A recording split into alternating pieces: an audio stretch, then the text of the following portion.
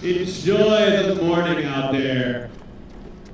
In 5, 4, 3, 2, 1.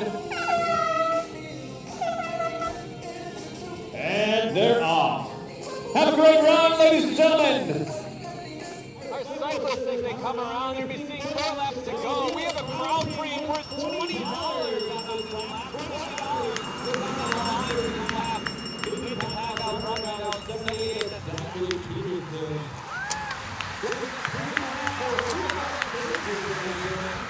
The Fitchburg Festival of Speed is a little bit of everything. Starts out in the morning with a 25-mile bike ride that goes down to Paola and comes back. And at 8 o'clock we had a 5K walk run that's taking place right now.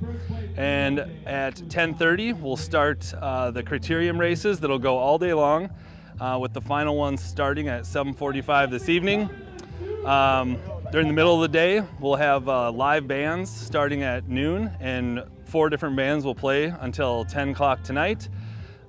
A number of food trucks showing up in the afternoon for all the spectators, and to end the night at 9:30, there'll be a fireworks show.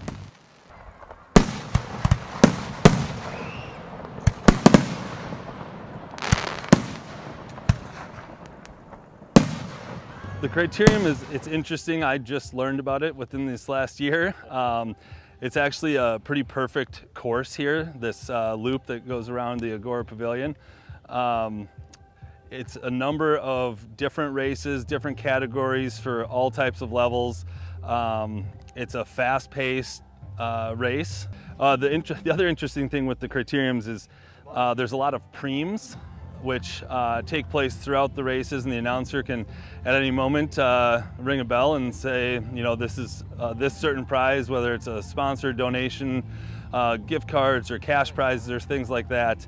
And the crit riders can decide if they want to go for it and win that lap and take home that prize, or go for the overall win of the race that they're in with their team. We're just you know, happy to have a local event here in the hometown of where our office resides. So it's got a little bit of everything for everyone, from 7:30 in the morning till 10 o'clock at night when everything concludes. So it's really got everything that families, serious bike riders, there's just a little bit of everything.